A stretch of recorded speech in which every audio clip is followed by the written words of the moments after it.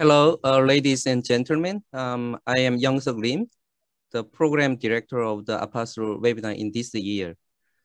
APASL is holding webinar in liver disease on every third Friday in each month in this year.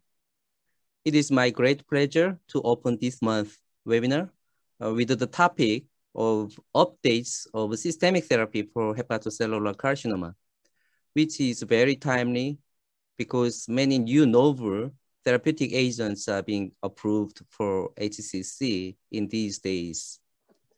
I am very much honored to introduce two chairpersons for this webinar, Professor Masao Omata and Professor Thomas Yao. Professor Masao Omata is the president of Yamanashi Center and Kita Hospitals, and also Professor Emeritus of the University of Tokyo. Professor Masao Omata has made an effort to revitalize the APASL, Asian Pacific Association for the Study of the Liver, with Dr. Shiv Sarin and others for the last 10 years. He is a co-editor-in-chief of the Hepatology International, an official journal of APASL. He graduated from Chiba University School of Medicine under the supervision of Dr. Okuda and continued his training at Yale University and in the liver unit at University of Southern California. In 1992, he became chairman of second department of international medicine at University of Tokyo, Japan, and then subsequently became chairman of Department of Gastroenterology. Under his leadership, the Department of Gastroenterology had become one of the foremost centers in its field. Now he is the president of the two hospitals at Yamanashi, west of Tokyo, where although science plays with Mount Fuji, hepatitis virus infection is endemic and his homeland. He and his colleagues have published more than 1,200 articles in the journals, including New England Journal, Lancet, Annals of Internal Medicine, Gastroenterology, and Hepatology. A co-chairperson, Dr. Thomas Yao, is Clinical Associate Professor in Medical Oncology of the University of Hong Kong. Dr. Yao graduated from the University of Hong Kong and started his medical oncology training initially at Queen Mary Hospital, Hong Kong, and then he was later trained as a clinical research fellow at Royal Marsden Hospital, London. His main research interests are gastrointestinal oncology, early phase clinical trials, and translational research. He pioneered Hong Kong liver cancer classification, which has revolutionized the treatment algorithm of liver cancer patients. Moreover, he is actively involved in cancer drug development, especially in the field of cancer immunology. He has led several global groundbreaking immunotherapy trials for liver cancer, and some of these trials led to global drug approval for advanced hepatocellular carcinoma patients. He has published more than 140 peer-reviewed publications in various leading oncology journals, namely Lancet, JAMA Oncology, Gastroenterology, Journal of Hepatology, and Clinical Cancer Research. Professor Masao Omata and Thomas Yao, please. Hello, my colleagues in Asia, Korea. Today, there is a symposium on the updates of systematic therapy for hepatocellular carcinoma. And this is from my own office in Japan. The first I have to introduce, and it's my great pleasure to introduce Dr. Wan-Sen Kang. He is a graduate of Yonsei University, had a training at the Severance Hospital, Yonsei University, and then later on KAIST, Korean Advanced Institute of Science and Technology in Korea. Currently, he is an assistant professor of medicine at Samsung Medical Center. He will present a case of hepatocellular carcinoma progressing from intermediate stage to advanced stage. Dr. Kang, please.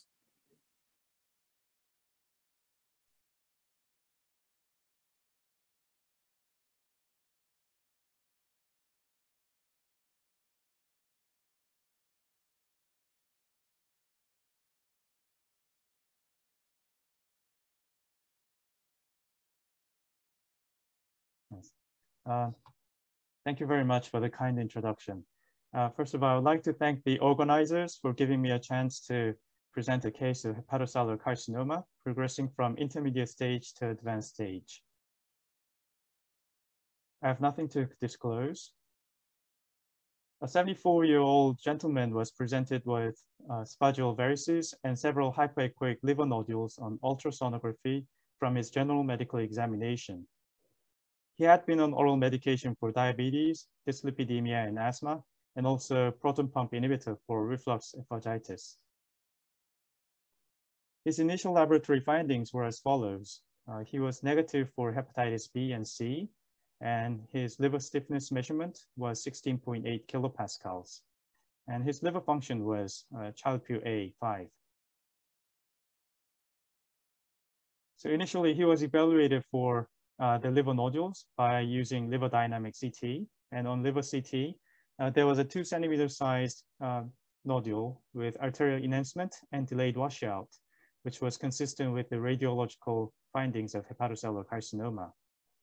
There were also several sub-centimeter sized arterial enhancing nodules around the main tumor, which is depicted as the white arrows. So clinically, he was diagnosed as hepatocellular carcinoma, and he was further worked up for the stage workup. And on chest CT and bone scan, there was no evidence of extrahepatic metastases. However, on liver dynamic MRI, it revealed presence of multiple hepatocellular carcinomas scattered in both hepatic lobes. So the patient was diagnosed as an intermediate stage hepatocellular carcinoma. Since the patient had compensated liver function and favorable performance status, transarterial chemoembolization was recommended. So this is the progress. Initially, he was treated with transarterial chemoembolization. And as you can see from the initial angiography, you can see the main nodule here, and also some of the scattered enhancement of the viable tumors. Follow-up with the CT scan revealed that there were still several viable tumors after TACE. So he underwent another session for a month later. And afterwards, there were still viable tumors after the second round of TACE. So the patient proceeded with the 3rd round and also 4th and also 5th round. So just within about 8 months of period, he underwent 5 rounds of TACE. However, there were still viable tumors and the number of tumors increased. And also there was also a progression of the disease with abdominal lymph node metastases. And the tumor markers were also increasing. And also his liver function has decreased from Child-Pugh A5 to A6, and his performance status has worsened from 0 to 1. So in this episode of APASL Hepatology webinar, I would like to raise some questions for the next speakers to discuss. The first one is, when would you consider systemic therapy for intermediate stage HCC? And in this patient, he had many rounds of TACE. So how would you define TACE failure or refractoriness? And the second question is, what options do we have for systemic therapy in hepatocellular carcinoma? We already know that there are atezolizumab and bevacizumab, sorafenib, and also lenvatinib. And among these, which systemic therapy would you recommend for this patient? And would there be any precautions to be considered? Thank you very much for your attention.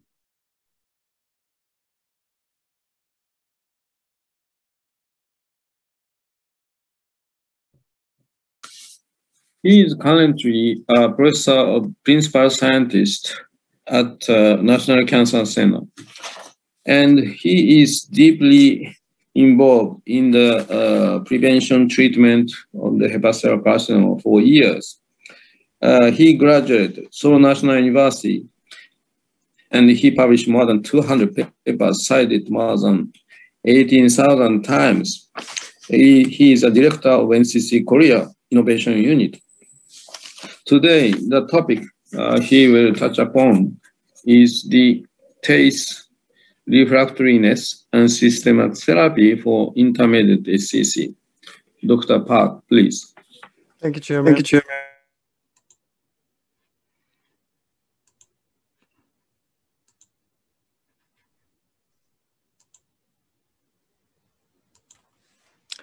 Okay, today I'll talk about TAC refractoriness and systemic therapy for intermediate HCC. This question is raised by Professor Kang. Disclosure. Intermediate stage liver with multiple tumors have biologically a high rate of recurrence. Standard treatment, TAC is considered as a palliative local treatment modality. To improve survival, switching to another treatment at an appropriate time should be considered. Therefore, it is an unmet clinical issue to make a definition of a TAC refractoriness or failure or unsuitable, and to decide when we should switch to subsequent treatment. In case of remaining recurrence or progression of HCC after TAC, repeating TAC versus combination TAC plus systemic agent or other local regional treatment versus switching to systemic treatment versus switching to another local regional treatment. In this study, liver transplantation specimen, after TAC, total necrosis achieved in only 38%. And so TAC is a palliative treatment modality. Past time, this is a Korean National Cancer data. All treatment array of HCC from initial treatment to death, initial treatment to TAC, after then, from 1 to 19 sessions of TAC. Median number was 3 and median survival was 22.5. We have to consider staging system. Anatomical staging system started with TNM stage from 1983, and clinical medical staging system start 1985 by Professor Okuda and Okuda staging. Why we need a staging system, prognosis, and guided to a selection of a therapy. Past time in Barcelona, randomized controlled study to unfortunately no treatment. So untreated non-surgical HCC patients showed very poor prognosis. Median survival 17 months from 1 to 60 months. And Dr. Lobet analyzed something and the variables, progression-free survival, the performance status and constitutional syndrome, polar thrombosis and extrahepatic spread. And so there is a big difference here and there. So he suggests early stage resection, amenable to resection. Unresectable HCC could be classified into two classes, intermediate and advanced. And BCLC B stage, so-called intermediate HCC, was Child-Pugh A or B, performance stage 0, and multinodular. However, no worldwide consensus. Intermediate stage, general meaning, was the stage between curative treatment stage and systemic chemotherapy stage, or TAC applicable stage, or modified URC stage 3. We don't know yet. Anyway, 205 AASL guideline, BCLC staging system and treatment strategy suggests intermediate stage was multinodular performance stage 0, child A and B. And the best treatment of this stage, intermediate stage, is chemoembolization. However, this intermediate stage includes too wide range of patients, and so heterogeneous patient population in the aspect of tumor burden and liver function. So Italian Bologna suggests substaging system. Intermediate substage B1, B2, B3, B4, and according to Child-Pugh score and tumor burden. He used up to 7 criteria, defined as HC with 7 as the sum of the diameter of the largest tumor and the number of tumor. And the best condition is Child-Pugh score 5, 6, 7, and in the up to 7 criteria. In that case, first option is TAC, alternative option is LT or TAC plus ablation, and median survival time was 41 months. Very nice. This staging system was modified by Professor Kudo, and he suggests kinky modification, and 5, 6, 7, and within up to 7 criteria, curative treatment, he suggests resection, ablation, and super selective TAC, alternative DAP TAC. Recent the European guidelines suggest preserved function for intermediate stage. Preserved liver function means only child A. Very the limited. Korean guideline, we use modified UIC stage, and so one of stage 2 and one of stage 3. Two class is similar to the intermediate stage. In that case, multiple tumor and no vascular invasion. In that case, the best option is TAC or LT-RF ablation, TAC or LT-RF ablation.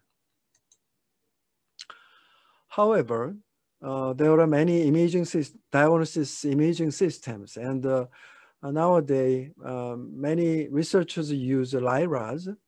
However, treatment practice influence the design of HC imaging system. In Western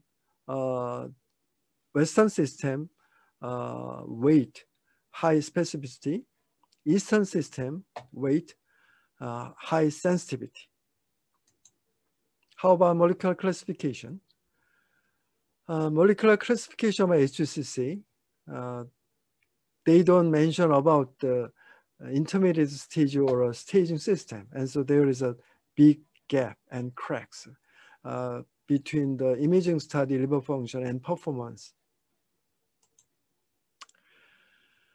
In European guideline, TAC is very important treatment with evidence and recommendation. The evidence is 2 randomized controlled trials in Barcelona and in Hong Kong. However, we have to think about this randomized controlled trials, TAC versus no treatment. And 3-year overall survival was around 28%. And after that, many guidelines recommend the TAC in so-called intermediate stage, multinodular unresectable, child A, performance 0, Japan, 1 to 3 tumors over 3 centimeter, or 4 tumors, child A or B, but no vascular image, I'm sorry. And Korean guideline, each patient with good performance status without major vascular invasion or extravascular ineligible for surgery, LT-RF ablation PATE. In case with polar vein invasion, localized tumors, and well-preserved liver function, we can recommend the combination with radiation therapy. However, we think about the randomized controlled trials, enrolled patient characteristics. Child B, 30% and 11%, and tumor size maximum to 14 centimeter, and polar invasion, 27%. very wide range of patients were enrolled in the randomized control trial, and that result was applied to many guidelines. So TEC was the most frequently used first recorded HCC treatment in B cells stage B and C in practice worldwide, like this. And the Korean guideline applied TEC here, here, here, and here, here, here. European guideline, TEC, size 5 to centimeter, tumor node assessed with supraselective catheterization. However, they suggest alternative treatment. And interestingly, they use the terminology TEC failure refractoriness to not suitable for local therapy. Very interesting. Last year. And overall survival of TEC, from Oriental study, 27, in Japan Oriental study, 28, Dr. Ogasawa's data, 28. And so around 27 to 28 is the overall survival of conventional TEC. Switching from TEC to systemic treatment, who and when? This APASL guideline suggests switching from TEC to systemic treatment, but there is no definitive indication. There are several indications for switching. Scoring system to predict TEC response. China suggests tumor size and number. Type A suggests RB liver function and alpha fetoprotein and tumor burden. And Austrian group suggests liver function, tumor burden, and inflammation. And another Austrian group suggests the ART score, change of the hepatocyte of injury and the tumor burden, and child-pugh score change. And Korean group suggests the tumor size, alpha fetoprotein, child-pugh score, and TEC response. And French group suggests alpha fetoprotein, B cell stage, child-pugh score changing, and tumor response. And Italian group suggests tumor number, albumin, bilirubin, alpha fetoprotein, and tumor size. Very complicated. However, recent technical advance with CM, con beam CT, and microcatheter use, this advance have both goals, local control and liver function preservation. Look at this, 1, 2, 3, 4 small, very difficult tumors can be applied by TEC and perfectly treated by Professor Chung in Seoul National University. Very nice slide. So recently, the TEC, the outcome improved almost double times. TEC failure. What is the TEC failure and refractoriness? I think failure itself from the beginning is an indication issue, and refractoriness is a failure after success, and so subsequent therapy issue. However, what is the failure? In imaging, when? RECIST criteria or modify? Or what outcome? Local progression-free survival or progression-free survival or overall survival? I don't know. So we need precondition, stage, tumor number, size, vascular invasion, liver function, equal type of tumor, vascularity, and tumor response, local control or remaining, or session number and interval, and time to recurrence progression should be included the definition. TEC failure or not suitable, the definition was first time suggested by Professor Kudo and Dr. Rao in 2011 with the consensus report.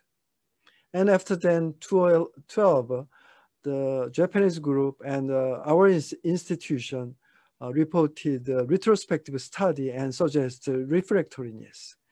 And the consensus meeting, I and my colleagues suggest refractoriness, and the Austrian group suggests not suitable for the first TSC, ART score and state.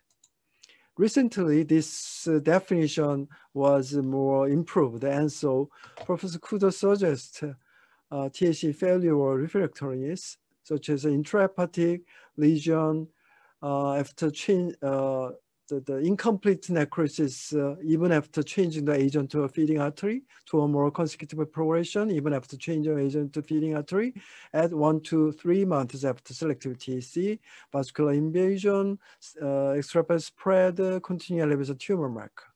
Korean guidelines suggest refractoriness after on-demand 2 or more sessions of TSC within 6 months of first TSC, developed 1 or more, absence of objective response or stage migration. Recently, Professor Kudo suggests unsuitable. Condition is easily refractory to TSC beyond up to 7. Condition in which TSC causes deterioration of liver function. Condition that are unlikely to respond to TSC. Tumor type. This is my case, a 60-year-old man. And 5 centimeter 3 tumors, and I treated him with TSC. After 2 months, recur proton beam therapy. After 2 months, second TSC, and after 5 months, marginal recurrence RF ablation. After 7 months, third TSC. After 4 months, fourth TSC. After 8 months, I applied the second proton beam therapy. After 15 months, new recurrence of fifth TSC. After 5 months, multiple recurrence, and 6 months, and after 3 months, multiple recurrence. After 6 months, and so I did biopsy. This is a case.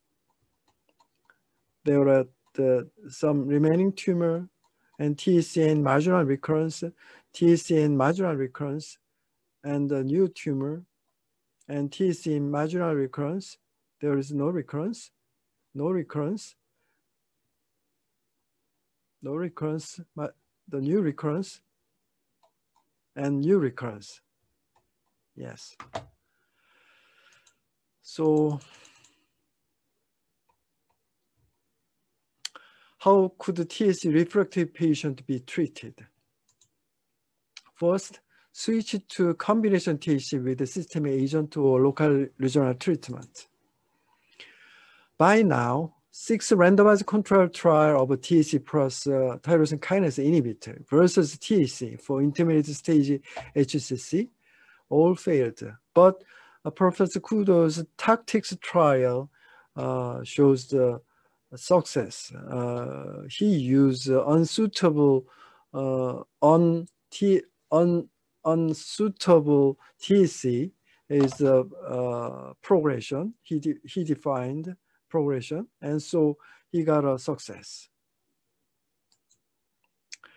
Nowadays, Emerald-1 study is ongoing. TSC plus durvalumab every 4 weeks, and after then durvalumab plus bevacizumab.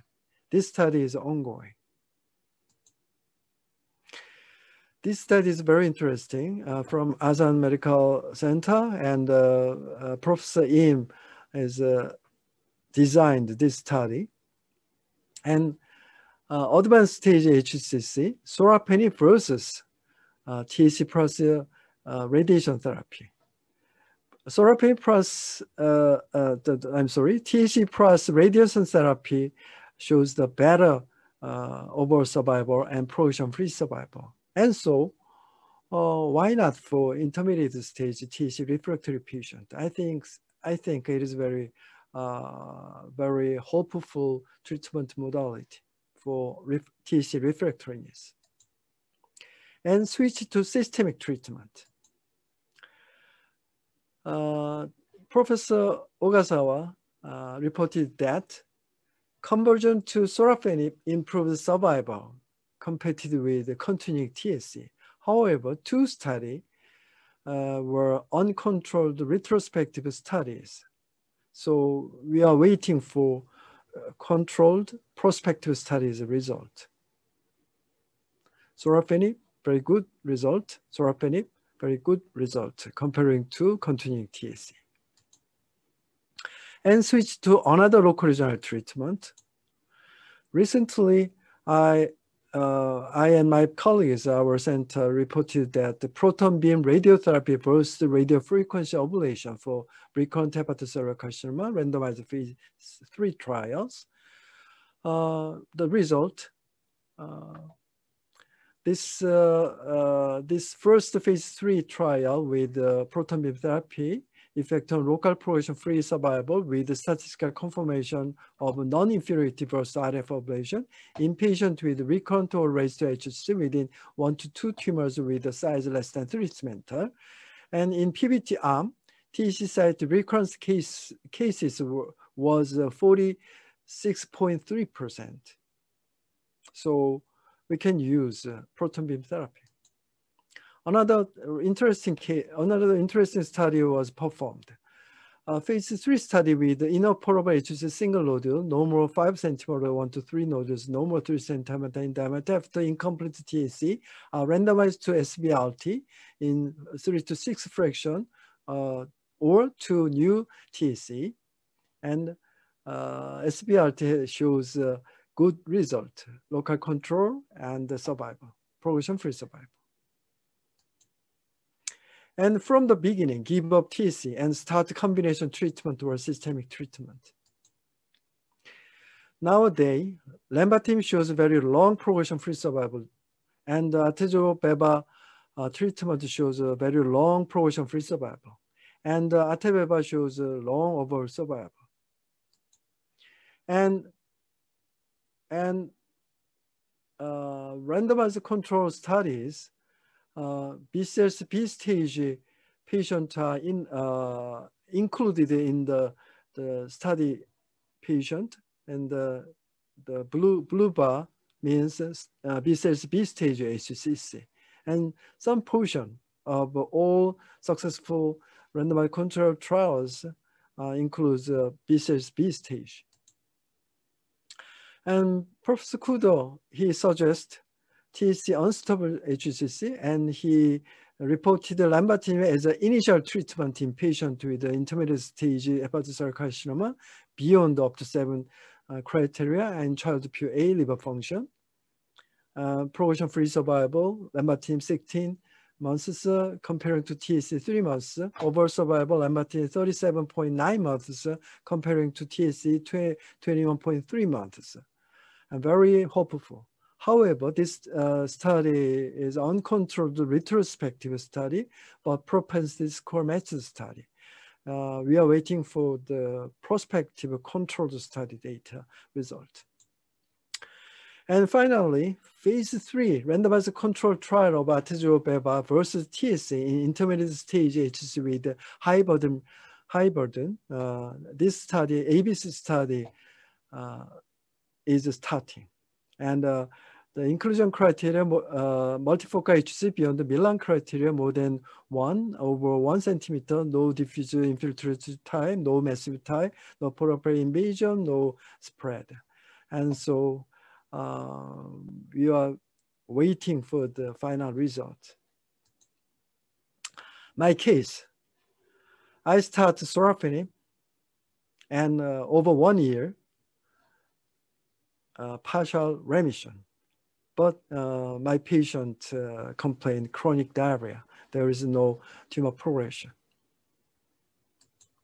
Summary. Unresectable HCC has been divided into intermediate and advanced stage. The definition of intermediate stage is still extensive. For patients with unresectable HCC, the TC method has been developed and proven effective compared to no treatment at a time when no proven systemic treatment was available. For improving survival, intermediate stages should be divided into those who can benefit from TAC treatment and those who do not respond to TAC treatment. Although there is no multidisciplinary global consensus on TAC refractory failure unsuitable, especially interventional radiologists, they don't agree with this definition. However, there are weak common denominators for whom randomized control trial of systemic treatment or combination treatment have begun or being prepared. Effective novel system treatment which show a high rate of tumor response and long-term survival may surpass the benefit of TSC. Thank you for your attention.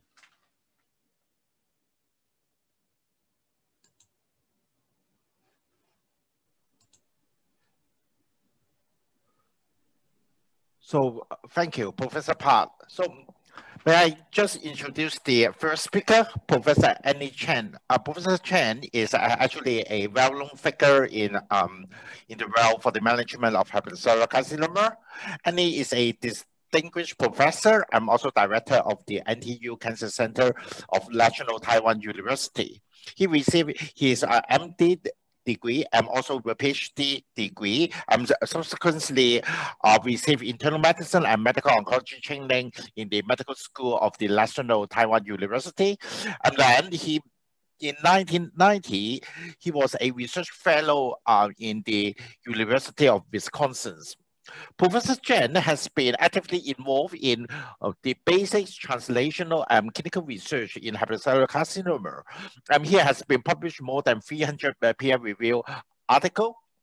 He was elected as the fellow of American Association for the Advancement of Science, and he received multiple awards for his outstanding research.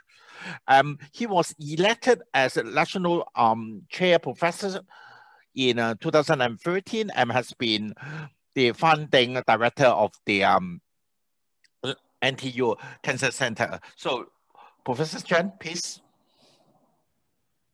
Thank you so much, Thomas. Okay, so can you see my slide now? So, can you hear me now? Yes, very well. Thank you. So today I would like to share with you some of the point about the evolution of systemic therapy, particularly after the invention of Atezolizumab. As we know, Atezolizumab was reported in the end of 2019.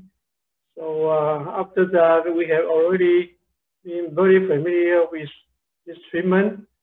So in the past 1 year and 6 months, now we have a point to have a perspective what the new treatment would have an impact of the future treatment guideline.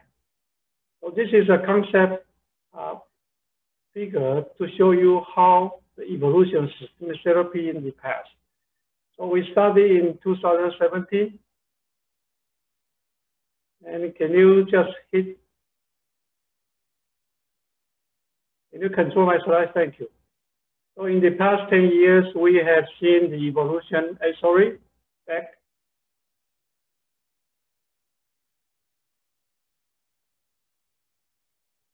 So I misunderstand your purpose. So I have already uploaded everything, so I think I don't have to control it. So now this is, in the year 2020, we have this new regimen. Next, please. So after that, there are several things that we are going to face. The first is the change of therapeutic guideline. So we have two schools of thought about the therapeutic guideline. So as we can just saw the guideline from Japan and Korea, and they belong to another school. And this is a guideline for the most of the Western countries, from ASCO, ESMO. They try to divide the first line into one with preference, and the other is just contraindicated or not preferred by the Atezolizumab treatment. So there's a preference for the first line treatment. Next, please. So these are the most of the guidelines in the world. The systemic treatment are not specified.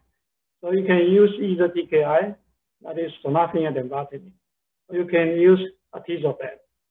And we can understand after systemic treatment only sonafenib, we have trial validated second line. And after Atezolizumab or lenvatinib, we don't have any evidence base to support our practice. Next, please. Next. Next, please. So in the future, in the past, we have Sonafin been there for more than 10 years. That means we have a lot of time to develop second line with placebo control. But after the Martini and the emergence of atezolizumab is only about 2 years' time. So although these are going to be a little bit prevalent at this point, next please. The majority of patients will probably fail the first line or the Martini or atezolizumab. Next please. So there are the dilemma of second line treatment for HCC, particularly after atezolizumab. So there are practical problems of definitive second line trials. First, the placebo control are no longer acceptable. So I just explained all the second line TKI, bevacizumab, use placebo as control. So the bar for positivity is lower. And second, there are no motivation to compare multiple candidates. So at this point, after you fail atezolizumab, at least 7 possible treatments are there. So it's almost impossible for us to compare 7 at the same time, even with some more to come. Next, please. And worse to that, after atezolizumab prevail in the first line, the second line after a checkpoint inhibitor and the anti-VEGF will be very, very difficult because we have used up 2 of the most important gradients of the treatment for liver cancer. Next.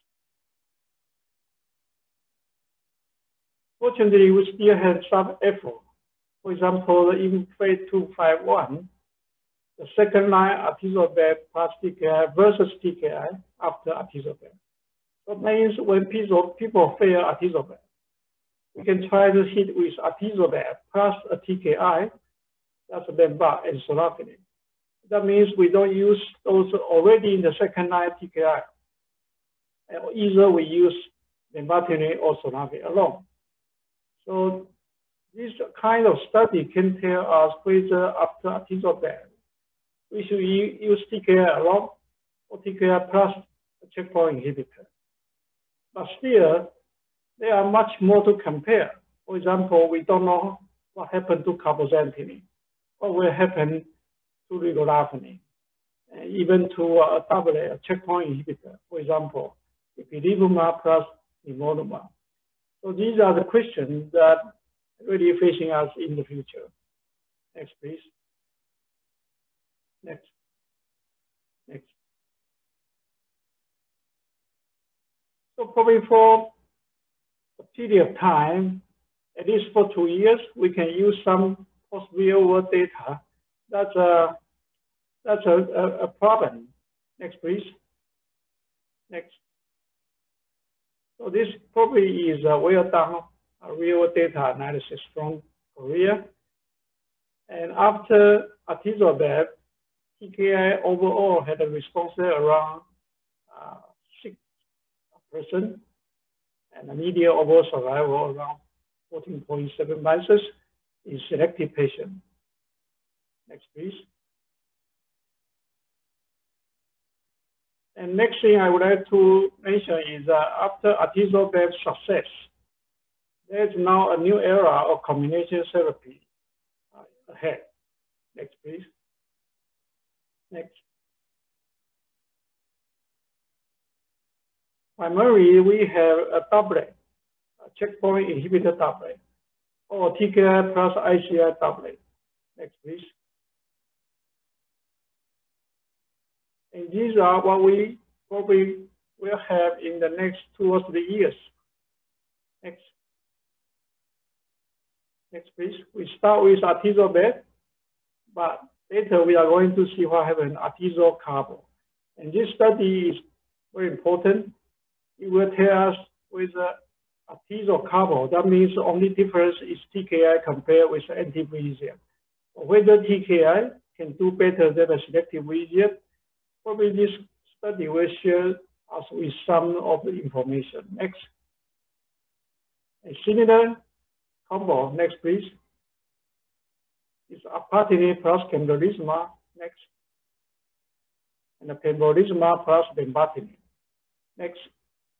And the doublet about anti-CTLA-4 and anti-PD-1 is durvalumab plus treponlimab, next please. And the nivolumab plus ipilimumab, and these are all the combos.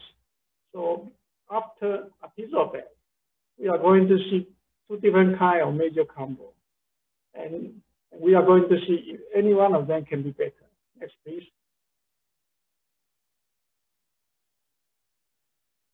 Whether triplet will be a next step, and this is some of the information that is reported by Thomas, and it's a cohort 6 of Checkmate 40, and this is an interesting small study compare doublet from triplet. So this is a nivo plus carboxyl, and this is nivolumab ipi plus carbo.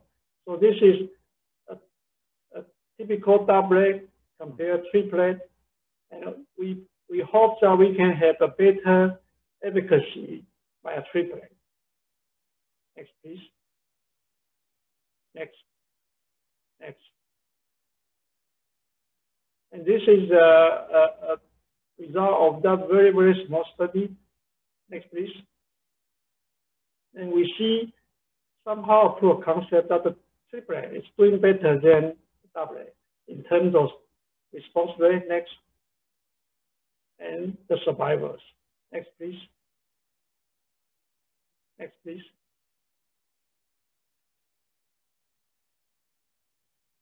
Previous slide, please.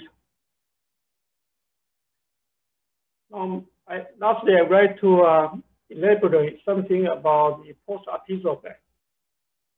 After a failure of a systemic therapy, typically we are thinking about the next track. So that's second-line treatment. Previous slide, please. So I would like to mention whether there is a role for local regional therapy in this scenario. Next.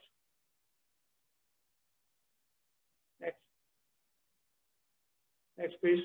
And this is the update response and delayed response of IMBRAVE 150. When we review this data, we will realize we are going to see a high tumor response rate and a durable response with a median duration of response up to 18 months. Next, please. So that means durable responder will be more than 10%. With a cover over 6 months of tumor remission. Next, please. So there's probably a special form of PD after atezolizumab. That is isolated escape after prolonged remission. Next, please. And this is a case that we treated, and the patient was treated by atezolizumab for his advanced liver cancer. Next, please. Next, please. After 24 weeks, you see the tumors rank in multiple sites. Next. And at 40 weeks, with other lesions remain in control. But next, please. There's the isolated escape here. A part of this remaining tumor grew rapidly to become an isolated escape. So at this point, some may choose to use TKI, but the doctor in charge decided to do a resection. Next, please. So resection was done, and then atezolizumab was stopped at cycle 15. Next. And after 2 more years, the patient remained disease-free. Next, please. Is this just an exceptional case, or there are some biologic reason behind this kind of scenario? So we are trying to hypothesize some of the biologic difference between responder between immunotherapy and conventional therapy. Next, please. And this is a basic about the biologic difference between immunotherapy and conventional therapy. If you give chemotherapy or targeted therapy, typically the response won't be short, won't be too long. And next. And the cell undergoes apoptosis. By definition, apoptotic cell induces more inflammation. If you give with immunotherapy, next please, it's a typical immune elimination. That means we have to have the cytotoxic T cell accumulated to kill the tumor. Next, please. And this is a good example of from metastatic melanoma. And as we know, melanoma typically have very good targeted therapy and also have very good immunotherapy to treat. And this is a very strong doublet targeted therapy for melanoma. And this is a very strong doublet checkpoint inhibitor for melanoma. And after neoadjuvant therapy, that means started drug first, resect the tumor later. And these are two of them representing each arm of the complete pathology responder. Next, please. So in the case of MTT, there's no information. These are typically hyalinization with some only macrophages taking up the melanin. Next. And this is after the checkpoint inhibitor. A lot of the immune T cell surrounding in the residual area. So that means a lot of immune cells will accumulate. With the past time, they would fade away. But anyway, some of them appear to change their biological characteristics. Next, please. So this is a hypothesis that immunoediting start with immune elimination. Next, please. So the tumor start from immune elimination in the body at a certain point reach equilibrium and then escape from our immune surveillance. And the tumor grow to a certain degree. That's our clinical tumor that we do all the treatment on this kind of stage. Next, please. Next. So after we give immunotherapy, typically a checkpoint inhibitor, then there is a reverse immunoediting. Immune escape tumor may reverse to immune equilibrium. And then if there's a complete responder, it's immune elimination. Next, please. And we believe there are some patients with prolonged immune equivalent status. Next. Next. Next. And these patients, some of them will become a dual responder. Next, please. And this probably is very similar to what we observe in the liver oligometastasis from colorectal cancer. So for the liver oligometastasis from colorectal cancer, we can divide it into three types: immune type, canonical, and soma. There are 28% of immune type. And for the immune type, next please, it's typical of immune phenotype by molecular signature. Next. And they are characterized by rare widespread recurrence. Next. And a good survival. Next. So we may say if there are three kinds of oligometastasis in liver like from colorectal cancer, there's one good oligometastasis. They are immune phenotype. Next. So the good oligometastases are characterized by immune contextual expression. And we believe there are some white matter up checkpoint inhibitors, they become good oligometastases.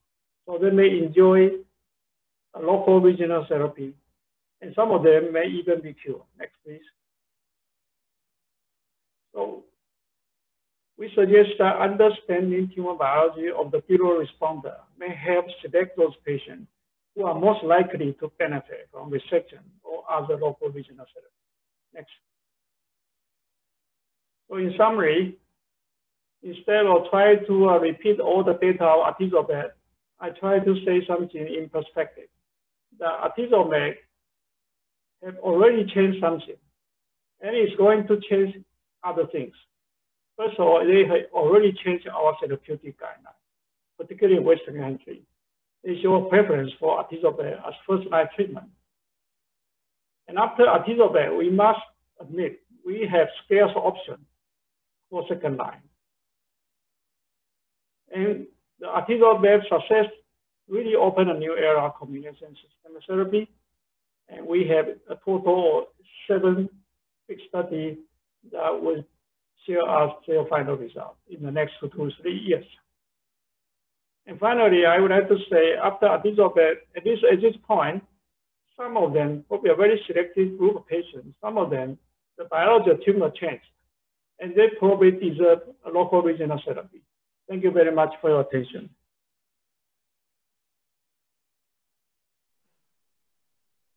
Okay, thank you, Professor Chen, for a very enlightening lecture. Also, let me introduce the next speaker, Professor Kudo. So Professor Kudo actually graduated from the Kyoto University. Afterwards, he has training in the Kobe City General Hospital. Subsequently, he has overseas training at the University of California, Davis Medical Center in USA.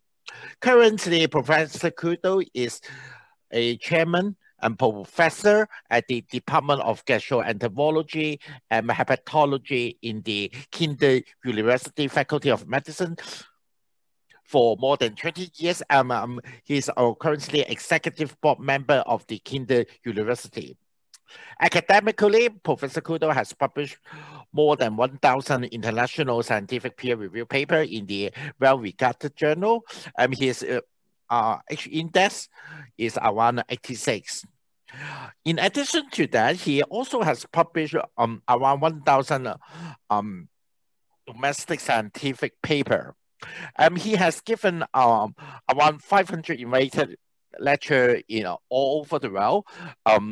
Majority of them, they are related to liver cancer. He served as executive board committee and also chairman of a lot of different related society. To name a few, he was the past president of the Asian Pacific Primary Liver Cancer Association from 2015 to 2017. Also, he was the past president of the AFSUMB, executive board member of the Japanese Society of Hepatology. He's Professor Kudo is the first author of the consensus-based practice guideline of HCC proposed by the Japanese Society of Hepatology. So, Professor Kudo, please. Thank you very much, Thomas, and for your kind introduction, and thank you very much for inviting me to this webinar. I'd like to share my slide.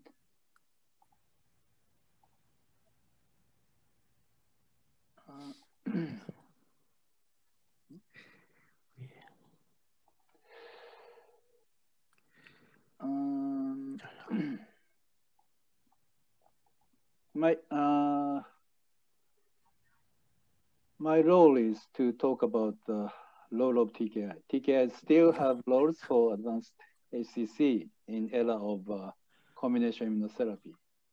So as Professor Andy Chen talked, the atezolizumab is now a standard care and very good survival benefit over sorafenib. So now most of the guidelines accept the atezolizumab for the first-line systemic therapy worldwide. However, some of the ACC are resistant to ICI. Early PD or when beta-catenin mutated ACC were NASH-related HCC.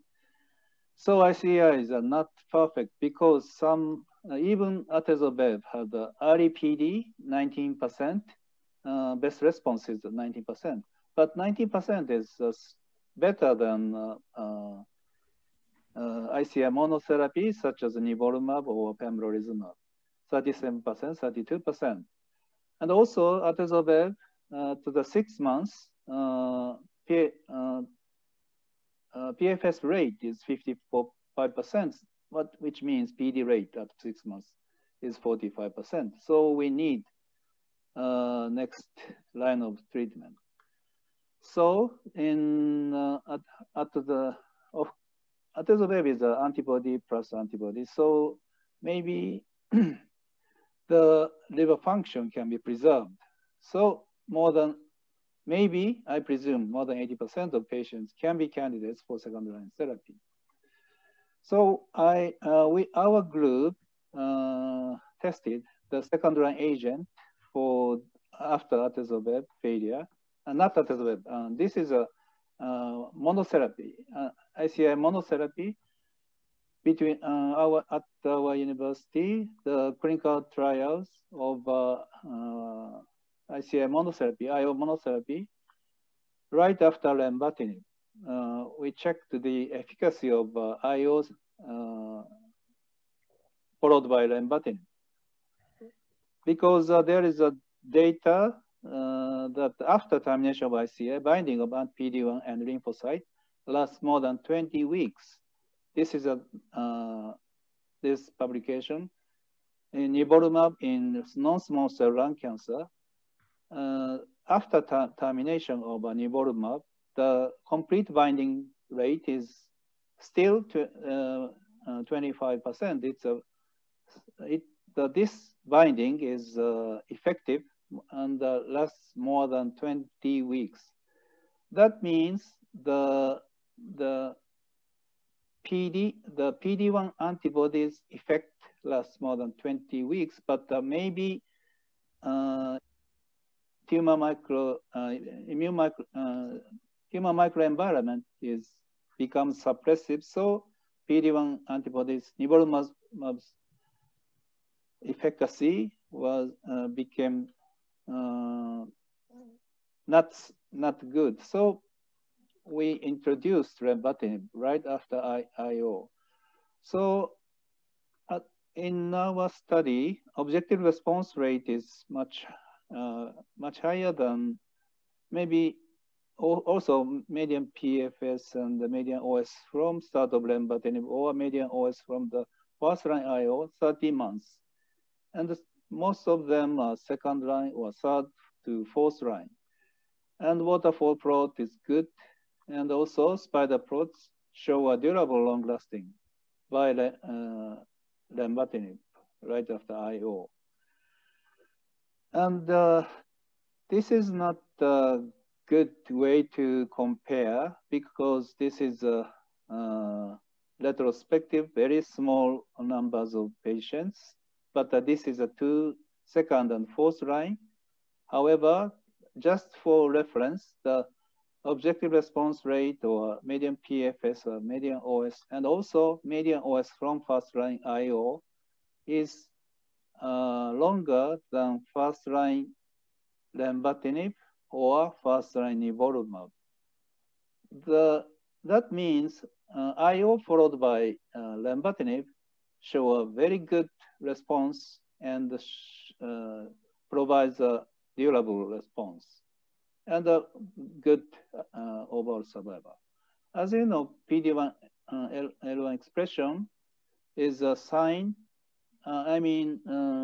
induced by immune response. So immune response induced the immune escape, as you know. So when after CTL attacks the cancer cell by perforin granzyme, interferon gamma induced the PD-L1, and the tumor immune escape happens. So that means expression of PD-L1 expression is a sign of the presence of CTL around the tumor microenvironment. So in order to in order to achieve the response by checkpoint inhibitor, mutation burden should be high, maybe even should be immunogenic. Then CD8 T cell can invade to the tumor and then attack the tumor cell, then PD-L1 express. So these three factors are very important. The very good example is MSI high tumors. So immunogenicity is high, so CD8 positive cell infiltrate into the tumor, then attack the cancer, then PD-L1 is expressed. So PD-1 monotherapy is very effective, but not for MSI low because CD8 positive cell is not infiltrated in the tumor. But more importantly, tumor immune microenvironment is very important.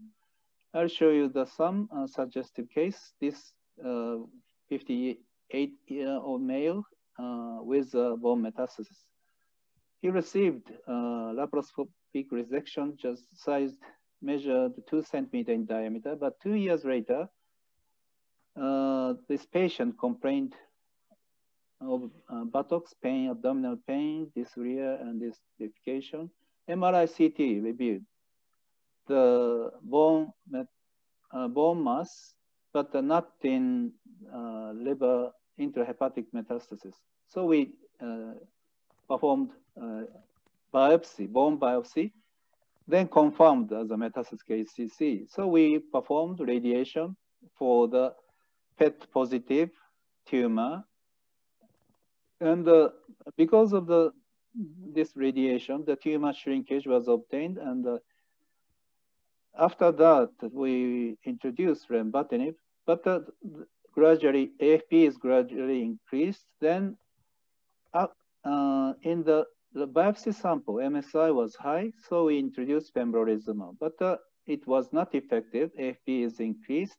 The tumor became large, so we changed and re-challenged lenvatinib because I'll show you the reason.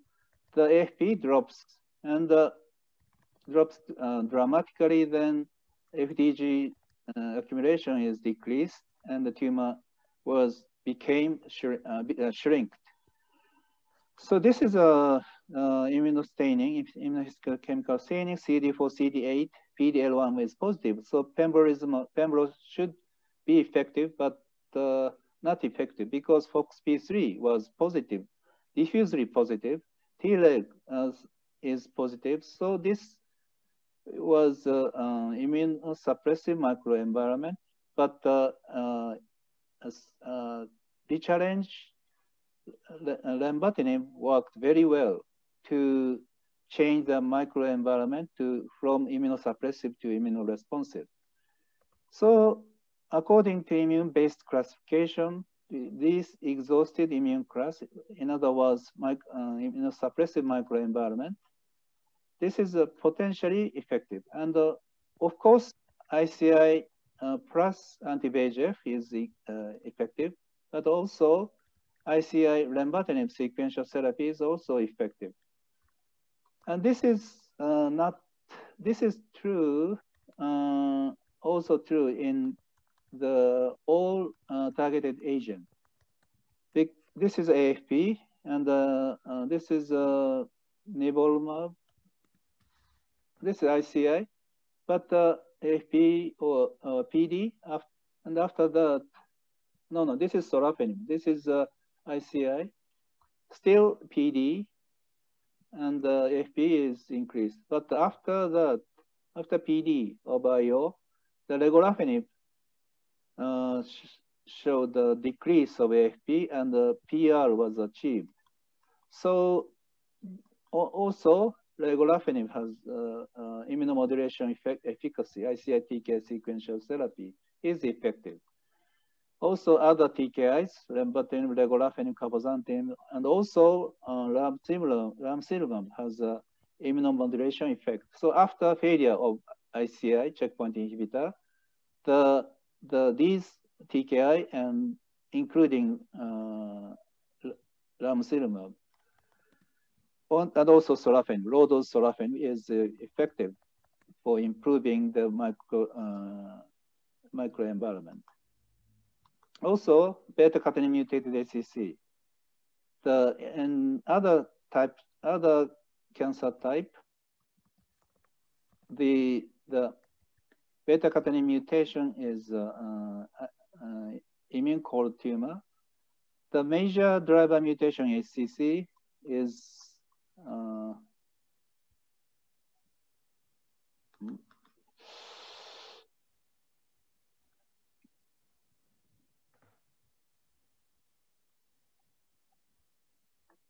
TAT and the P53 beta-catenin mutation. And the beta-catenin mutation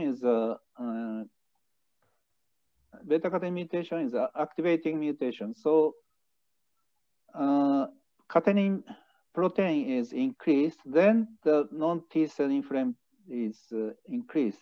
In other words, beta-catenin and the T cell infiltration is inversely correlated in kidney cancer, bladder cancer, ovarian cancer, and ACC. So if there is no beta-catenin mutation, ATF3 induces chemokine ligand 5, and the dendritic cell and the CD8 T cell is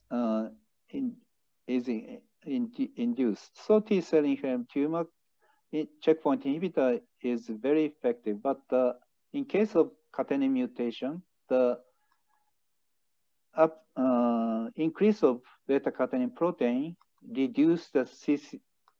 not induce the CCL5. So very immune desert or immune cold tumor do not respond to the ICI because there is no player CD8 positive cell. Actually, the James Harding published 2019 by NGS, beta-catenin mutated ACC do not respond at all. PD rate is 100%, but if there is no catenin mutation, PD rate is 29%. And also, catenin mutated ACC show a shorter PFS than no catenin mutation. But in case of targeted agent sorafenib, there is no relationship with beta-catenin mutation. And we tested by immunohistochemistry, beta-catenin activation also showed a very shorter PFS than no beta-catenin activation. PD-L1 CD8 positive is a very good, show a very good, better PFS. Also beta-catenin activation in terms of OS, the catenin activation is the poorer efficacy of ICI to catenin mutated ACC compared to no activation. And also PD-L1 or CD8 positivity is a better survival. So immune exclusion class, in other words, catenin mutations, usually primary resistance to immune checkpoint inhibitors because immune cells are excluded from the tumor by activated beta-catenin protein. ICIs are not effective. Like this tumor, beta-catenin protein is abundant, and that in that tumor, CD8 T cell is excluded. So ICIs are not effective. So how to identify beta-catenin mutated ACC in clinical practice?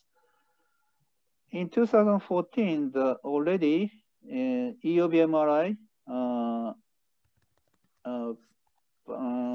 hepatobiliary phase of EOB-MRI can predict beta-catenin mutation and resistance to immune checkpoint inhibitor therapy by Professor Sakamoto's group from Keio University, 2014. The beta-catenin mutation induced OATP1B3, which is a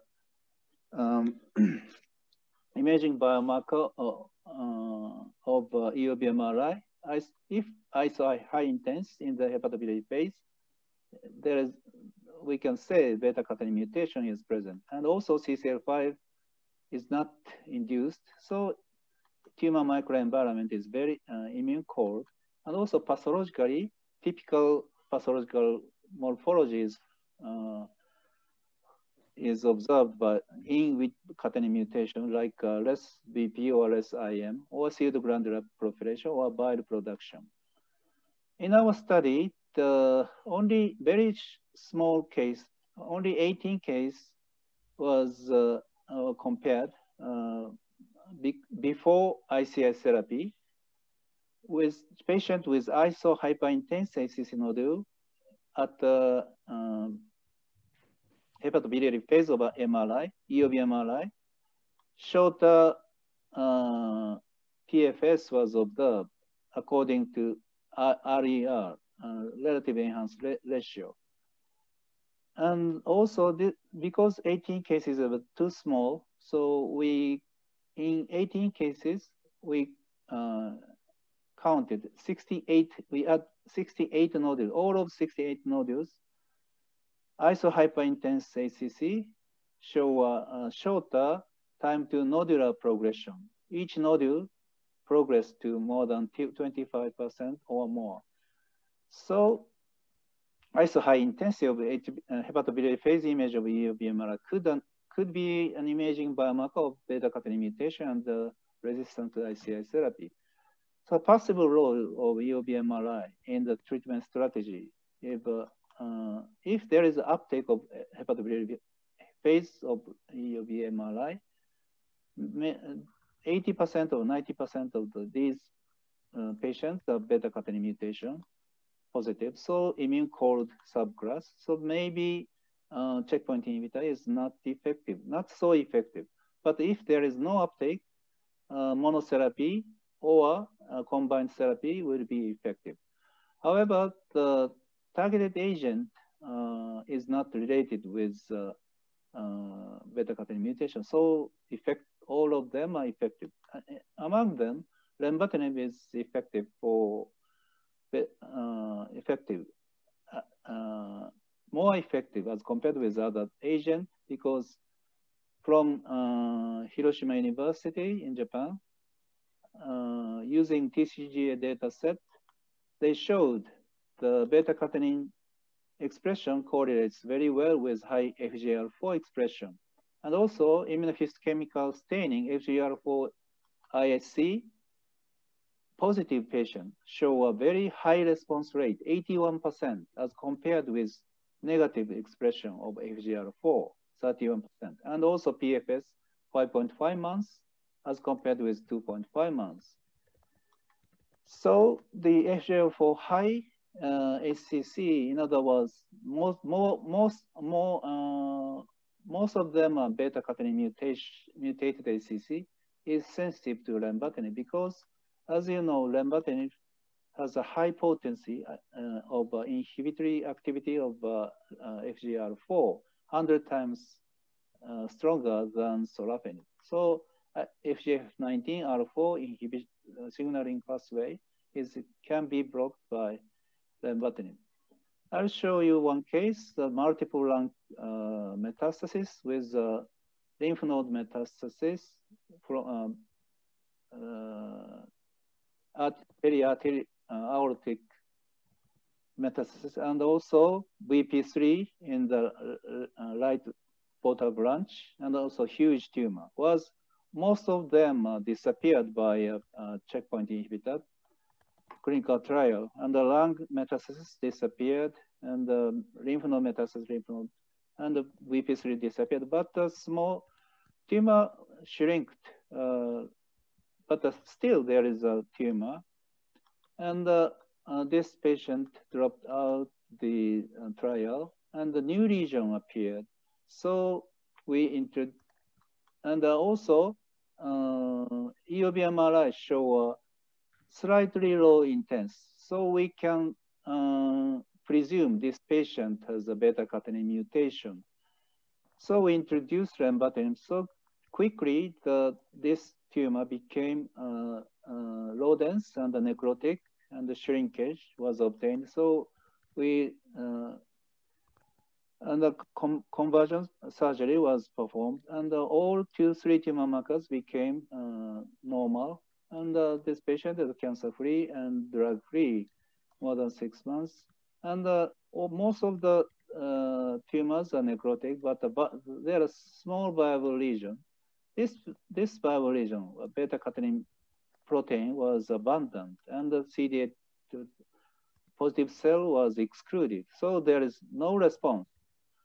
But as you know, that HCC is a very heterogeneous tumor. In the same tumor or inter tumor heterogeneity or intra-tumor heterogeneity is very strong. So maybe the no beta-catenin mutated HCC metastasized to the lung or lymph node or vascular invasion. So it responds well to the ICI, but not beta-catenin mutated clone. So in this subgroup of immune exclusion class, lenvatinib is effective in beta-catenin mutated HCC. So of course, atezolizumab is the first line if there is no autoimmune disease. Lenvatinib should be the second line agent because immunomodulation effect and also effective in beta-catenin mutated HCC, also effective in poorly differentiated HCC. How about NASH-related HCC? NASH is a global problem, and also already the Kanazawa University group already showed the immune response to 16 tumor antigen peptide. This is a 16 antigen peptide, and this is a patient number. The viral hepatitis has a 67% or 76% immune response was observed by interferon gamma production, but in NASH HCC, only 33%. Maybe in NASH HCC was less, the immune response is deteriorated. So each immune response to the each tumor antigen, only NASH, the response is decreased. So this year, in March, the new topics of NASH HCC, there is a two simultaneous publication. First one is NASH, the mechanism of liver damage in NASH, and also another paper from the same group from the Germany. The NASH may not be effective to the immunotherapy. So first paper clearly shows the activated CD8 T cell is not the usual one. The T cell, this CD8 T cell is activated by this T cell is not activated by cancer antigen through MHC class 1. Independent activation mechanism is there. So this killing by autoaggressive CD8 T cell fundamentally differed from by antigen-specific cells, which mechanistically distinguishes autoaggressive and prospective cell immunity. And another paper, there is a lots of experiment, and then says hepatic CD8 activated CD8 T cell increase during NASH progression, and the CD8 positive T cell promote HCC in NASH, and lack of response to immunotherapy in NASH HCC. This is a in intratumor, the anti-PD-1 antibody increased CD8 positive cell and also activated CD8 positive cell. And this anti-PD-1 antibody does not decrease the tumor size or tumor number, and instead, in the severe fibrosis is induced by anti-PD-1 antibody. And the ICI is effective for non-NASH mouse model, as you can see here. The non-NASH HCC model, mouse model, the PD-1 show prolonged overall survival, and because in non-NASH model, anti-tumor surveillance is decreased because this activated CD8 T cell, CD8 T cell is activated, not the MHC1 class 1 antigen specific, not antigen specific activation, but resident-like activation. So there is no surveillance. So incidence of cancer seems like non-NASH model CD8 T cell. I'm sorry, the CD8 T cell is recognized cancer antigen presented by MSC class 1. So anti-tumor surveillance is effective. So cancer does not grow in immune elimination phase. However, in NASH, the anti-tumor surveillance is impaired. So immune elimination phase, the tumor cannot eliminate by CD8 positive cell. And the PD-1 antibody in cancer, immune response to tumor antigen is decreased, so cannot attack the cancer cell. So this in NASH HCC, immune response to tumor antigen is decreased and the impaired anti-tumor surveillance. So one of the pathogenesis of NAFLD-HCC is the dysregulation of immune surveillance. And this is also very important, most important in clinical data, the validation cohort 1 and the validation cohort 2 from the different country, the pure NASH confirmed by biopsy, the NAFLD by ICI treatment, NAFLD related HCC, the OS is shorter than non-NAFLD HCC in the independent 2 validation cohort. So, and also multivariable analysis of prognostic factor. Multivariable analysis showed NAFLD is an independent prognostic factor, hazard ratio of 2.6. So survival benefit is poorer in NASH HCC. However, efficacy of lenvatinib by etiology,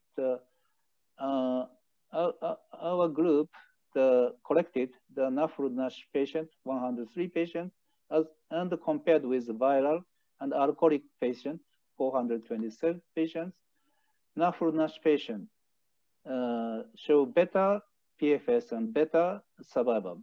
Although this is a retrospective study, but the reason why is maybe NAFLD NASH HCC arise from the non-cirrhotic liver very frequently. So the targeted agent or post targeted therapy, subsequent therapy or post progression survival is wrong. So more non-cirrhotic liver is more frequent as compared with viral or alcoholic HCC. So lenvatinib exhibited better efficacy in NAFLD NASH HCC than non-NAFLD. So possible role of TKIs in advanced HCC.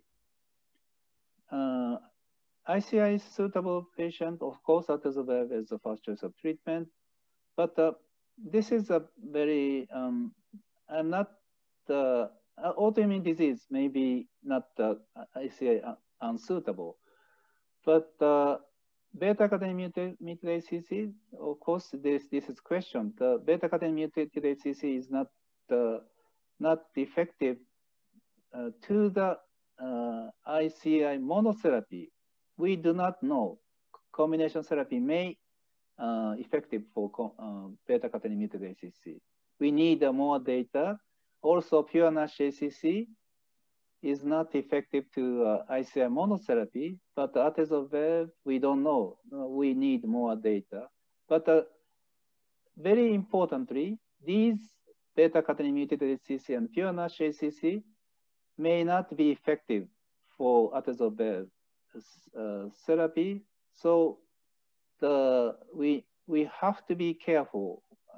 We keep in mind beta-catenin mutated HCC or pure NASH HCC might be not effective. So 6 weeks after 2 cycles CT imaging is very important. If early PD is observed in this patient, we have to switch as quickly as possible. So this is my last slide. Thank you very much for your attention. So thank you, Professor Kudo, for very insightful lecture. So may I introduce the next speaker, Professor Bruno Sango. So Bruno is one of the world leaders in the immunotherapy of liver cancer. He is currently director of the liver unit and co-director of the HBP oncology at Kinker University, the La Fara in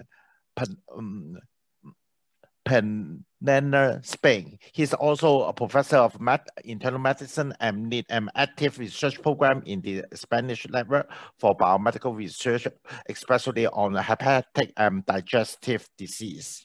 His main research actually focused on the therapeutic innovation in the field of liver cancer.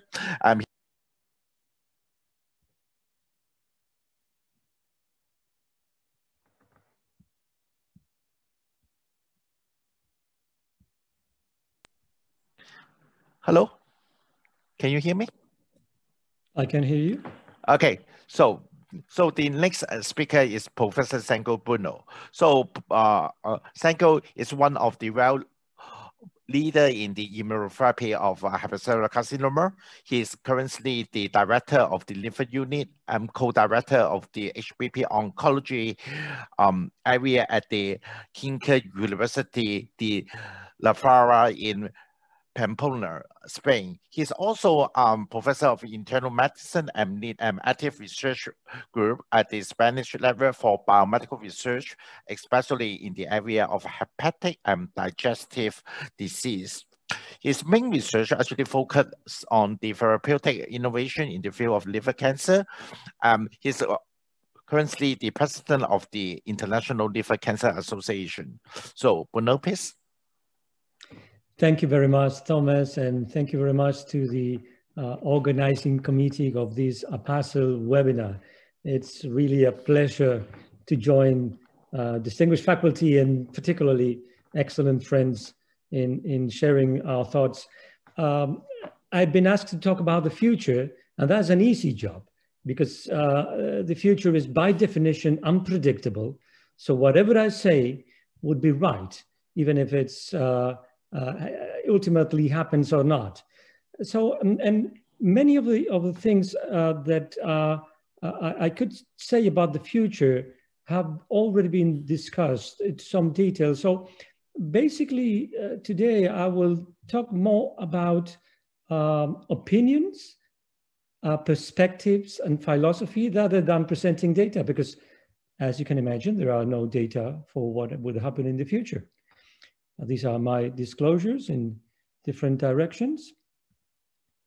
So first, let me remember, it's already been said, but today, when we talk about systemic therapies, we are talking about the treatment of a small subset of patients that either are diagnosed or ultimately reach a situation where they have metastases or vascular invasion, or have a very heavy tumor burden inside the liver. And this is indeed a small fraction of the patients due to screening activities. Many patients are diagnosed at early stages, and due to the good performance of many local regional therapies, patients may not reach the advanced stage where systemic therapies are needed. It's already been said, different societies are providing different guidelines, and this is the ILCA guidance document, not really too different from what you've seen before. Atezo-Bev as the first choice, TK inhibitors as alternatives. But I was bringing this to highlight the fact that I still think, I'm sure there is today room for monotherapy of immune checkpoint inhibitors in the systemic treatment of HCC patients. And I do believe this is going to be the same in the future. And this is because, particularly in Western countries where patients are with HCC are usually elderly, and very frequently they have comorbidities linked to the metabolic syndrome. These patients have relative or even absolute contraindications to both anti-angiogenics like bevacizumab, but also other anti-angiogenics like TKIs based on the cardiovascular effects. So in these patients, based on the data we have from pembrolizumab and nivolumab, are still very well treated with single agent immune checkpoint inhibitors, immune PD-1 inhibitors. And I don't think this will disappear in the future. On the contrary, we are seeing a burst of metabolic syndrome in mainland China, in other Asian countries. So I think this option of single agent immune checkpoint inhibitors is going to be there in the future. But of course, the future of systemic therapy are combinations therapy because this is what is being tested in phase 3 clinical trials. Nothing to add to what has been said for the combination of atezolizumab and bevacizumab. Please remind us, it's illustrated in the slide, that PD-1, PD-L1 inhibitors are at the core, are the backbone of all combinations that are being tested. So it's unlikely that what we will see in the future is not a combination with a PD-1, PD-L1 inhibitor. This is important in terms of toxicity, as I will discuss later. So atezo-bev already explained, and I have to say that the data from atezo-bev have been nicely replicated by the ORIENT-32 trial, combining sintilimab plus bevacizumab biosimilar in a Chinese population of hepatitis B patients. So speaking for a class effect here, similar to what we have observed for single agent PD-1, PD-L1 inhibitors. Then we have combinations of these inhibitors with CTLA-4 inhibitors. HCC is a CTLA-4 sensitive tumor. And of course, the combinations with the already active multityrosine kinase inhibitor. Just a few data to highlight some factors. These are the data from the ipilimumab plus nivolumab combination that Thomas already reported. That was, and what I would like to bring is the attention to the updated overall survival with a more prolonged follow-up. And you can see here that the combination that has been that has shown the better results, and it's already approved in the United States, has an absolutely unprecedented long-term survivors rate at around 4 years of more than 30% post-sorafenib. And this really speaks for one point I would like to highlight, and is the fact that in any vision of the future, we have to pay attention to the long-term survival rates, not only median survival on overall survival, but also long-term survival rates on the one hand. And second, that when we are talking about very prolonged survivals, toxicity is a must. And toxicity will drive decisions and will drive regulatory decisions as well. Data from the combination of another CTLA-4 inhibitor, tremelimumab, with the PD-L1 inhibitor durvalumab, a very complex trial randomizing patients to 4 different options just to make sure that the combination that resulted in the highest response rate and the more prolonged follow-up was that including a single a priming dose of tremelimumab plus durvalumab. What is the interesting here? Again, looking at the potential for good tolerability in the long run, that maybe CTLA-4 could be given only for a short period of time, even a single dose, without compromising the efficacy and certainly helping the tolerability. We also have data, phase 2 data from the combination of pembro and lenvatinib. And also here, unprecedented 36% response rate, with most patients beyond these 36 response, most patients exhibiting some degree of tumor shrinkage at our target lesions. But again, highlighting the fact, as you can see on the right, that severe grade 3 treatment-related adverse events appeared in the majority of the patients, and that included not only lab value toxicities, but also symptomatic toxicities. All of these combinations that I've mentioned in phase 3 trials, and we will have to wait for the coming months, hopefully not years, for these trials to report and see if one or more of them are also positive, and so we will have these combinations available. If that is the case, if the combinations are available, then toxicities will be a must. We know from the CheckMate 459 trial that when you compare single agent nivolumab with single agent sorafenib, the tolerability is much better for the checkpoint inhibitor. You see, if you pay attention to the all-grade adverse events rate, but more importantly to the grade 3 or higher adverse events rate, the frequency is certainly lower, and this translates into better quality of life, significantly better quality of life. If we are going to see what happens with the combinations, certainly nobody would expect that the combinations with TKIs would result in better tolerability. Rather the opposite, because we will have the combined toxicities from both treatment class agent. When we come to the combinations with atezo-bev, also you may see how the frequency of all grades and grade 3 adverse events was lower in the combination arm, and we will have to see if this is replicated for the combinations of dual immune checkpoint blockade with CTLA-4 and PD-1, PD-L1.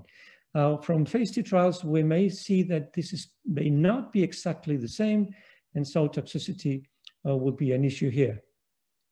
This would be an issue even more when we come to what future could bring in also, which is activity in earlier stages. A number of trials testing basically single agent checkpoint inhibitors as after a successful resection or percutaneous ablation, but also some combinations, including atezo-bev. And more importantly, when these single agent or particularly combinations are being tested in the intermediate stage. And here we can see, has already been mentioned, that what is being explored is a combination of TACE plus immunotherapy or combinations of immunotherapy with other agents, head-to-head compare with, or compared with TACE, or even the head-to-head comparison of systemic therapy with TACE in recently developed trials. And here we have to recognize that we already have the experience from TKI inhibitor monotherapy with sorafenib and brimonib having no significant effect in combination with TACE in the intermediate stage, and for sorafenib having no effect as an adjuvant therapy post-resection or ablation. And so first, we have not to take for granted that the immunotherapy would work where the TKI inhibitors have not worked, but more importantly, we will have to pay attention to the possibility that the combinations may work better. Of course, what would be needed anytime, and this has already been discussed, but even more when we come to scenarios like the early stages, intermediate stage, where the benefit may not be that universal and toxicity may be a harder issue, the possibility of identifying the patients upfront. For sorafenib, in phase 2, we had the opportunity to see that there was a tumor tissue biomarker phosphorylstaining that in the phase 2 was able to identify patients with and without or with different times to progression. And this could have been an excellent biomarker if positive. The problem is that it was not tested in any sorafenib trial. And in fact, not any of the other TKI trials had a comprehensive biomarker study that could allow us to identify patients that would benefit upfront. This is absolutely the same for atezo-bev, where we don't have yet data from the biomarker analysis, but where tumor biopsies were not mandatory, and probably the biomarker analysis would not be strong enough to derive strong conclusions. And this takes us to an important point for the future developments, that is, what are we seeing with atezo-bev combination? Are we seeing just an additive effect, or are we seeing a synergistic effect? On the one hand, we know that there is certainly at least an additive effect, because when in the phase 2 trial, atezo-bev was compared with atezo, PFS was significantly better with the combination. But we have to remember that bevacizumab, that was not further developed as a monotherapy because of toxicity issues, had already produced a significant number of objective tumor remissions in hepatocellular carcinoma. So we should not take for granted that what we are seeing is a synergistic effect. Of course, there is a rationale for that. We know that VEGF, the target of bevacizumab, is important in recruiting, expanding, and enhancing the action of 3 different populations of immunosuppressive T cells that are present in the tumor microenvironment: regulatory T cells, tumor macrophages, and myeloid-derived stromal cells. And as well, VEGF is important in reducing the activity and the expansion, and therefore the quantity of dendritic cells, which are important for the elicitation of immune response. So yes, certainly a room for looking for a synergistic activity, but yet a synergistic activity that has not been proven in humans, and therefore we should not take it for granted. And this would be very important for designing new combinations and expanding the role for patient selection of these combinations in earlier stages. What do we know from checkpoint inhibitors?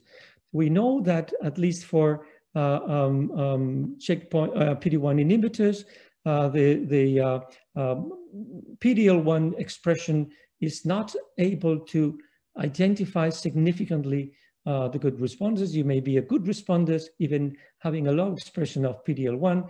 This is in tumor cells. For pembro, it has been analyzed in stromal cells as well. Higher differences between responders and non-responders, but nevertheless not a good level for identification of patients.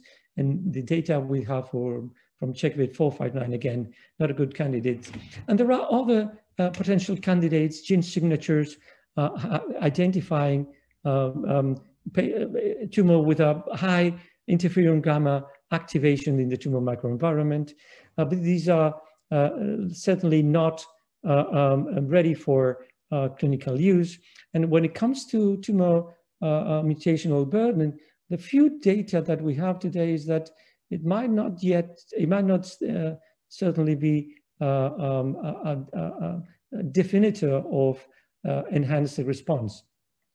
So finally, as we move to the future, certainly beyond expanding the activity of what we have now, which are combinations with PD-1, PD-L1 inhibitors, we have to think outside the box. What else can we do?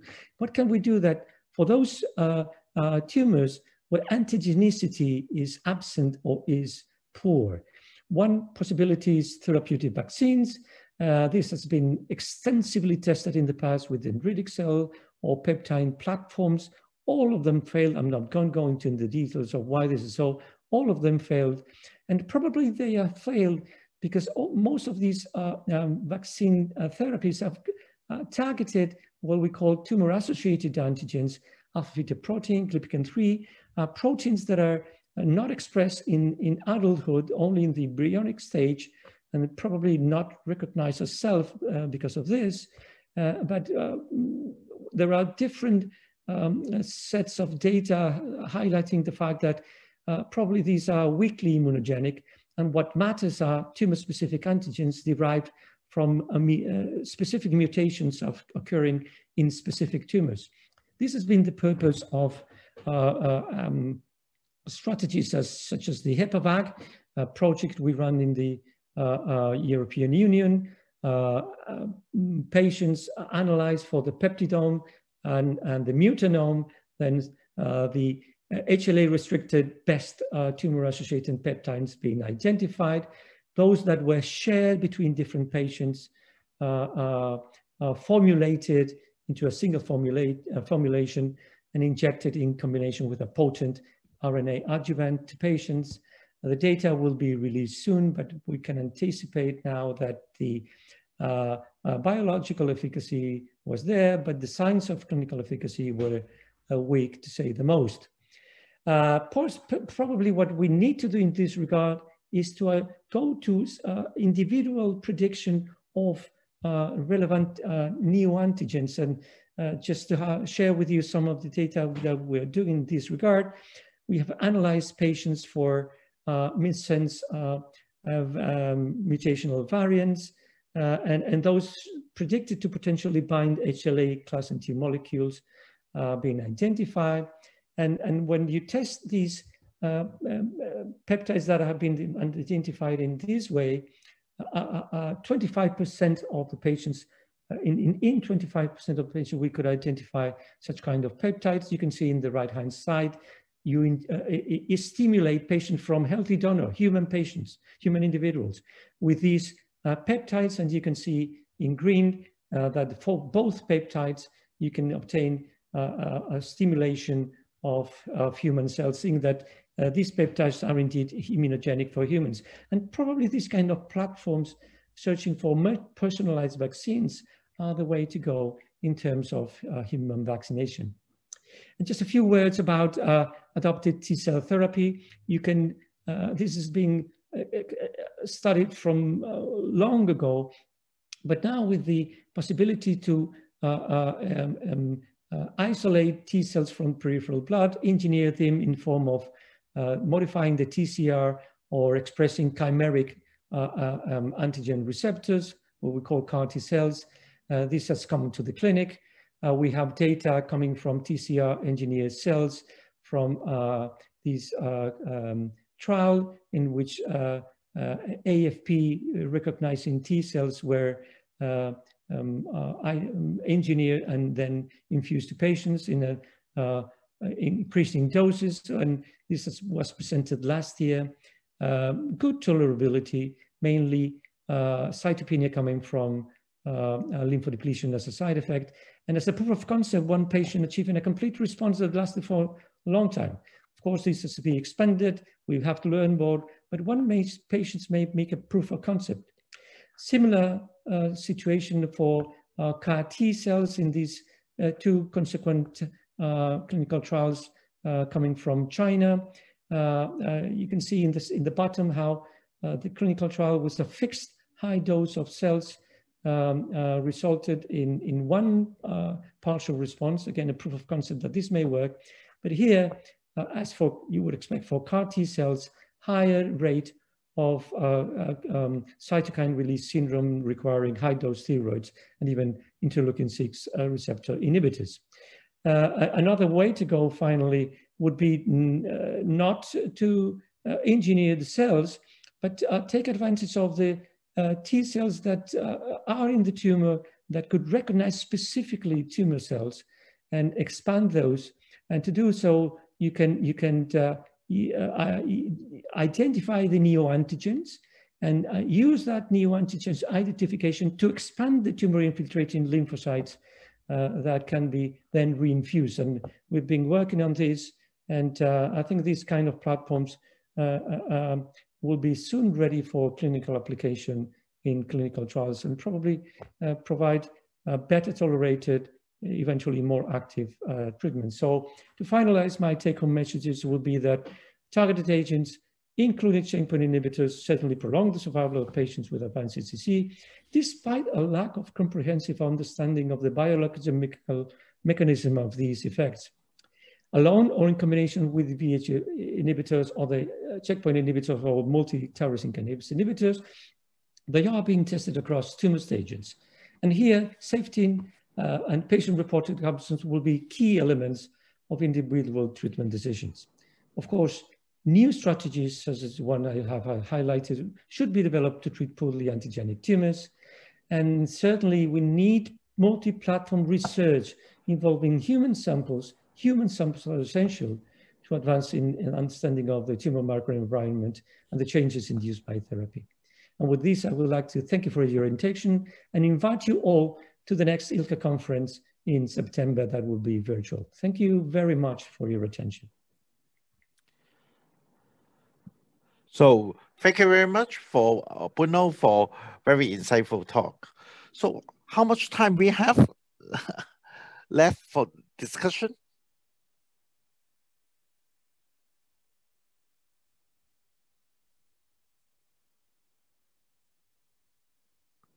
Anyone? The secretary? How much time should we end now, or we still have some time for discussion, because it's supposed to end now, but can we spare 10 minutes for discussion? According to the original schedule, it's time to the end, but it's like, please, Professor Lim, could you?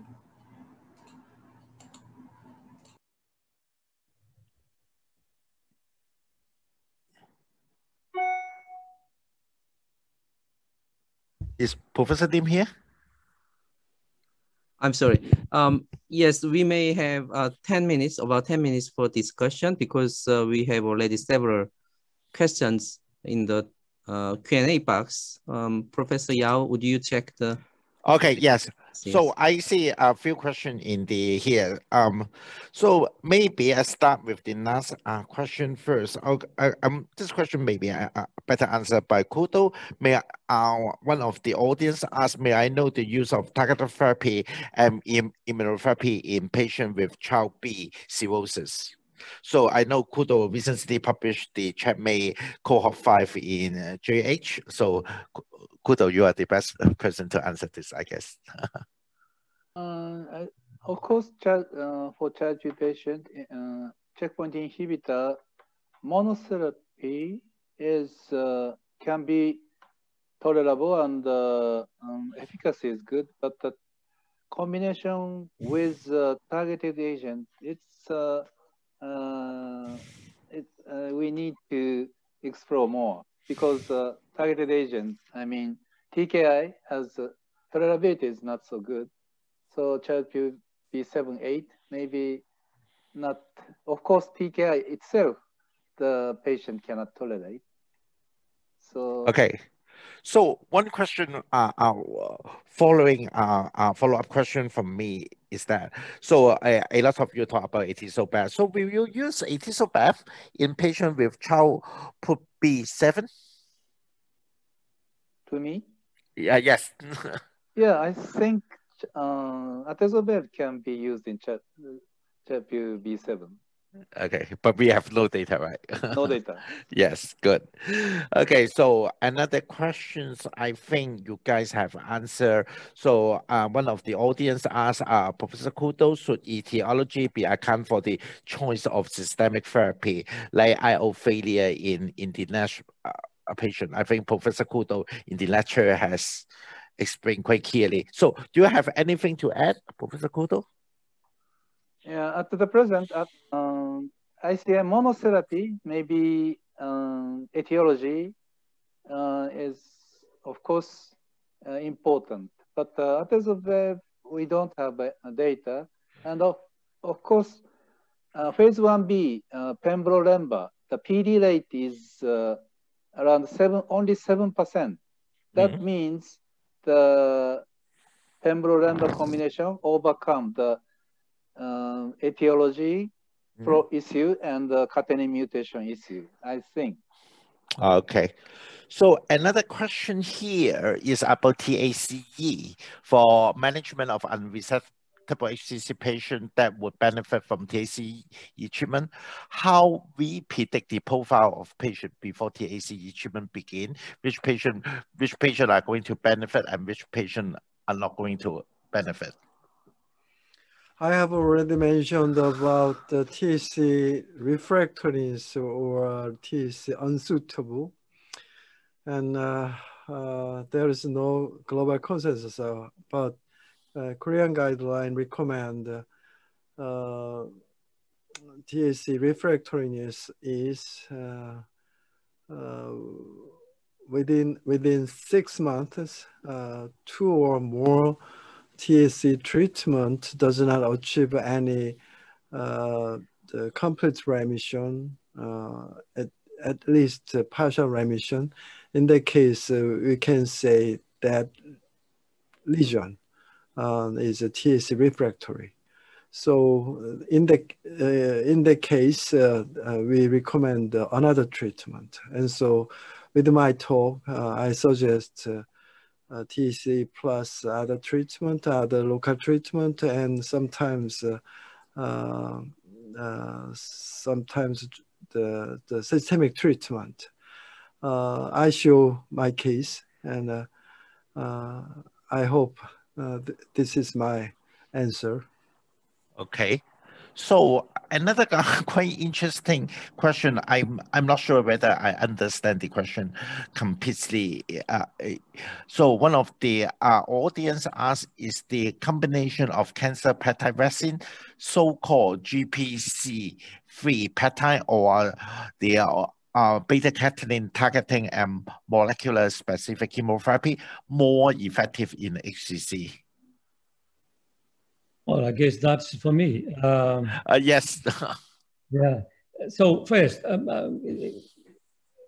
vaccination with glypican-3 peptides formulations have not yielded any relevant results.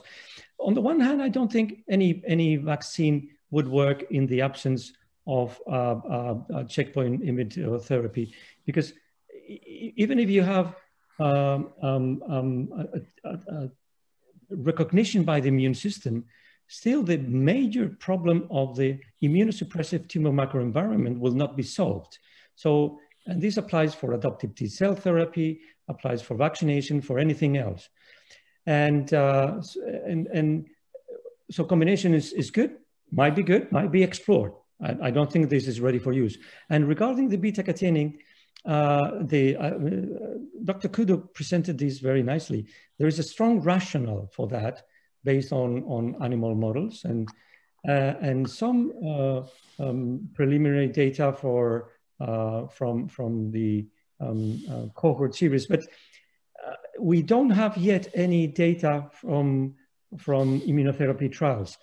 And as a matter of fact, I have to say that the ongoing work we are doing in a phase 2 trial in which we tested the combination of Y90 radioembolization plus nivolumab, although this is still a work in progress, it doesn't seem like beta-catenin mutations are associated with a better response. So I think we will have to be careful in extrapolating animal models to human data, and what we need is to wait and see. And 459 and other prospective trials that have collected tumors, yes, will certainly give an answer to this question.